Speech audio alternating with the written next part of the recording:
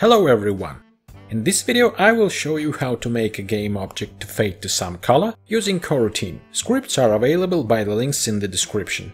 Here I have 3 balls in my scene that will change their colors using fading scripts. I drag and drop fade to red script to the first ball,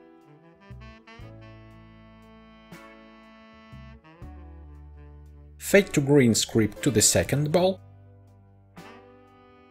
and fade to blue script to the third one. Let's have a look at these scripts. Here is fade to red script. First we have a sprite renderer reference variable, then fade amount value goes, which can be set in the inspector. Then fading speed goes, which can be modified in inspector too. In start method we assign renderer variable first. Then we get access to renderer color options and set initial values to green and blue channels. I put these lines here just to show you how you can control each channel value. Next coroutine that slowly changes object color goes.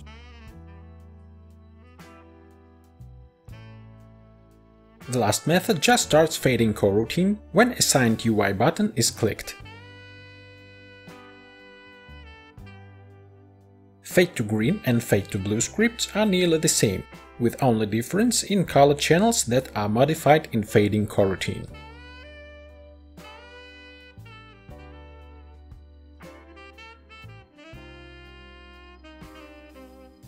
Okay, let's create control buttons. Create new UI canvas and set its scale mode to scale with screen size.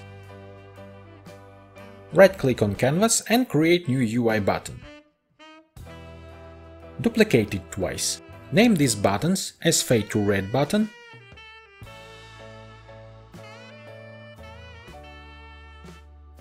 fade to green button,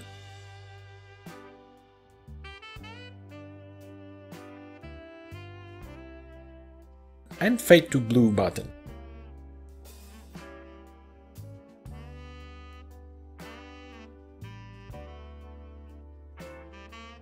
Select all of them and anchor them to the center holding Alt+Shift keys. Select red button and place it next to left ball.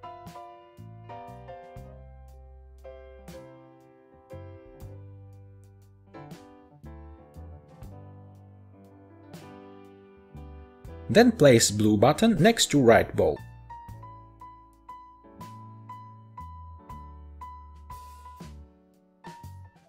Select all of the buttons and modify their width and height. Then modify their text components, change font family, change font size, change text field.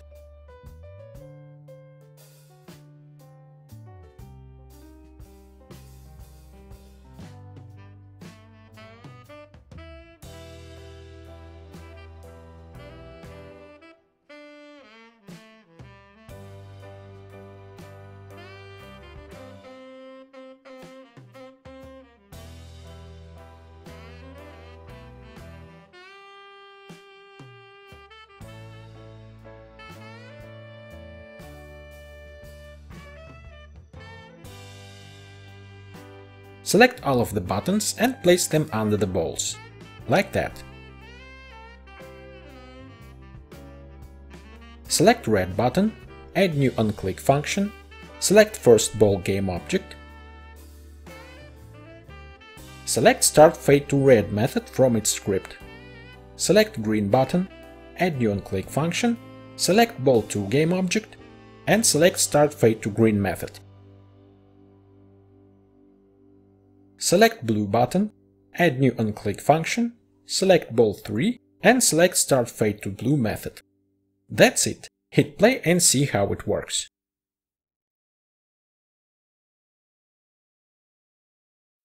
Thank you for watching, see you next time.